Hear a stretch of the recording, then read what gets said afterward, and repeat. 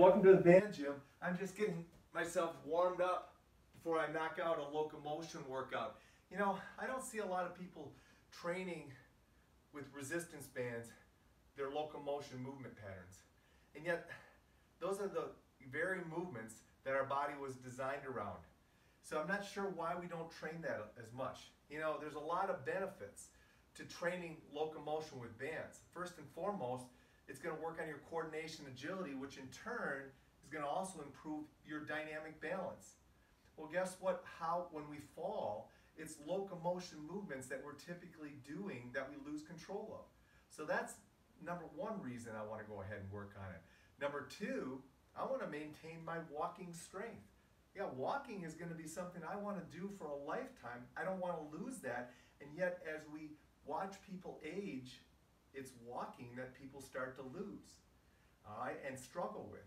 And once walking is taking away from you, man, life just doesn't become as much fun anymore, because it's the one movement that we can just use to go from point A to point B and be able to do so many things in life that we enjoy. Another reason to go ahead and work on it is it's going to teach you how to slow down.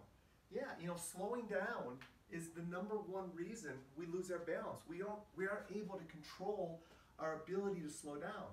Well, doing locomotion training under tension is going to teach us how to go ahead and improve that deceleration, strength, and stability. And I think that's critical. The last reason is it's just a great way to go ahead and work short or small space cardiovascular training, especially interval training. And again, you don't have to do it fast to go ahead and benefit from it. You know, it's very easy. You know, different ways that you can go ahead and train locomotion from a programming standpoint is just going ahead and working at spending 1 minute just going sideways and then going the other way, and then spending 1 minute walking back and forth and just working on that coordination. All right, so that's just one way. You can work on doing quick bursts, and I'll take you through in a little bit how to progress yourself with locomotion. But you can do quick burst training for like 10 seconds or 15 seconds and then take a recovery. So short work sets is another way to go ahead and do it. And if you want to go ahead and do long work sets where all you do is work on acceleration and just working on out and bring it on back, that's another way that you can work on it. So there's a lot of different ways to program in locomotion. Now, let's talk a little bit about setup first. Make sure that when you set the bands up, that you link them together. You should be doing locomotion training in nothing less than 2 bands linked together. Even 3 bands linked together is something I've been starting to do more of. But again, you need to have the space available to do that. But at least 2 bands linked together using a link strap is key. Another thing is make sure the band attachment point is lower, because you're going to drop your center of gravity to go ahead and do a lot of these locomotion trainings. Therefore, you want the band to be attached lower so it doesn't ride up on you. Make sure the band is attached at your hips. Yeah, you want it attached right at your hip bones. Don't let it get up into your waist, all right, and rubbing across your waist. If it is up here, your band attachment point is probably too high. Now let's talk a little bit about progression. How do I start working locomotion? What do I start when I want to work with this? Well, very simple. I think the best movement to start with is backpedaling, because you can go ahead and see yourself doing the movement.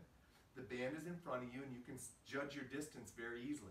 I think shuffling, doing side step shuffling, is the next place you want to go. And then obviously you can go to forward. But again, I want you to hear this very clearly. I do not want you going ahead and walking out too far. And I definitely want you always, always, always to come back slowly. I do not want you to be being pulled back quickly. It's going to challenge your Achilles tendon. And at our age, any age over 40, your Achilles tendon is very susceptible to injury if the mechanism is correct. Well, guess what? If I'm coming back quickly, all right, I am stretching the Achilles tendon and I'm also contracting it at the same time at a high level of velocity. Perfect mechanism for going ahead and tearing or injuring your Achilles tendon. So no fast return. You can go out as quick as you want, but I want you always walking back. Another great locomotion drill, if you're going to go ahead and do forward positioning, is skaters or skipping. Those are two stationary movements. They're going to be less challenging on your Achilles tendon, and as a result that you'll be able to tolerate them better. Now let's talk about how to progress it with regards to speed if you do want to progress yourself up to be going faster. First and foremost, I'm going to use the side shuffle movement pattern, but we're going to work at walking. Yeah, we're just going to work at getting our control with walking. You'll notice as I go out, I lead with my right foot. Now when I come back, notice where I've got my left foot. My left foot is out in front of me. It's not getting underneath me because it can't help me there. It's got to learn how to stay out in front of me, all right? Same thing with backpedaling. You're going to always keep your feet out in front of you. So now you've got walking down. Well, what's next? Well, the next thing you want to do is work on being fast going out, slow coming back. So you can work at being a little faster going out, pause, and then work your way back. That pause allows you to set your feet and control it so this foot gets started first. So that's very important to add that pause in. So you can do what we call acceleration only. And you can work that as fast as you want. From there, I like to preload the band by stretching it, work backwards, and then go out. And then reload, backwards, and then go out. So I'm starting to work on being a little quicker coming back, but I'm doing it in a very short amplitude of movement. As I get stronger, I'll step out a little bit further and try to work a little bit more deceleration fast and then go back out. So what I'm going to do is preload the band, and I'm going to work deceleration because I can think of it. From there, I'm going to go ahead and work short amplitude out and back.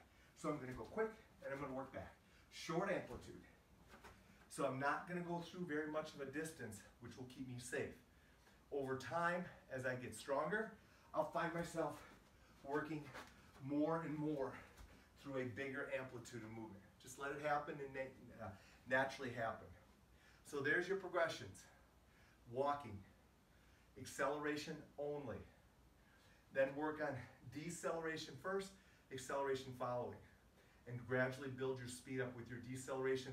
Start short amplitude first, then go longer amplitude when you're going deceleration first.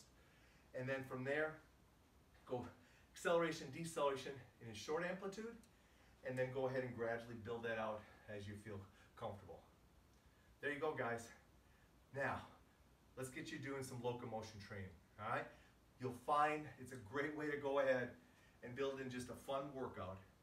Make sure your bands are set up accordingly. You don't have to go with big bands.